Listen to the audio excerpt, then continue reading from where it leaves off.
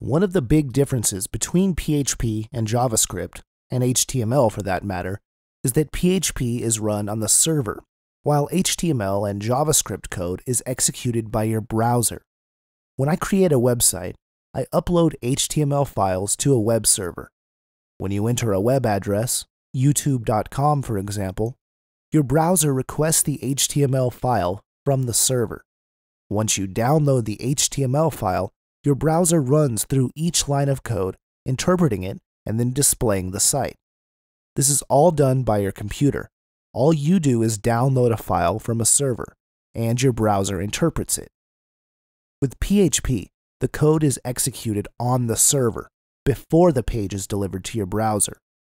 This will all make more sense later, but for now, you just need to understand that PHP code is executed before it is sent to your browser.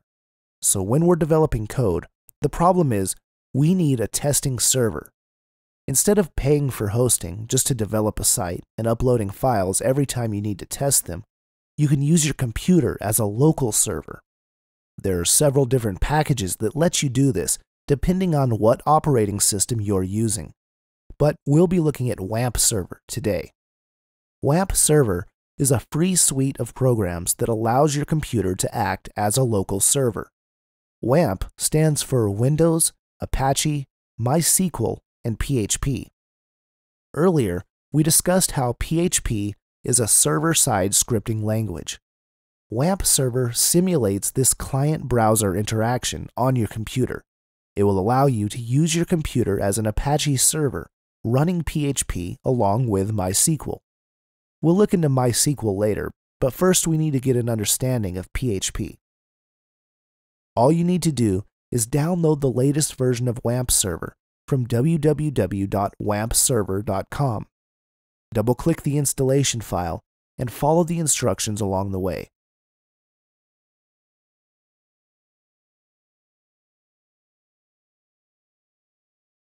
Once the installation is completed, the services should begin starting up. From here, you can start or stop all services. You'll need to make sure that the services are running before you can access the files on the server. So, make sure the services are running and click on localhost. This will open a page in your default browser that will display all of your server information, links, and any MySQL databases you have set up. If you click on PHP info, you'll be taken to this page. If you see this page, you installed and set up WAMP Server correctly, and you're good to go. Once you have WAMP installed and all of the services are up and running, go to your C drive and double-click the WAMP64 folder. Don't worry about all of this stuff. It's not important now, except for this folder, www. Inside this folder is your simulated server. Place any PHP files in here. Remember, a PHP file is just like an HTML file, except renamed to PHP.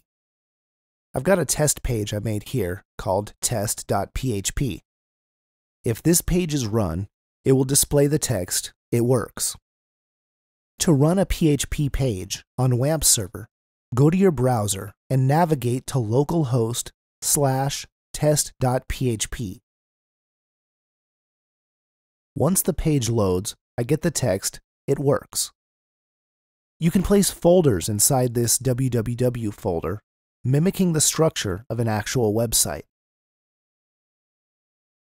For example, if I make a folder called mysite.com and place the test.php file inside of it,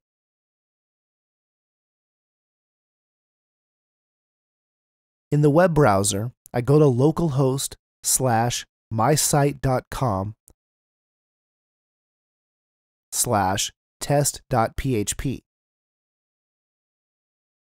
and it loads the page. That covers how to get WAMP Server up and running and how to view a PHP page that you've created. Thanks for watching. I'll see you in the next video.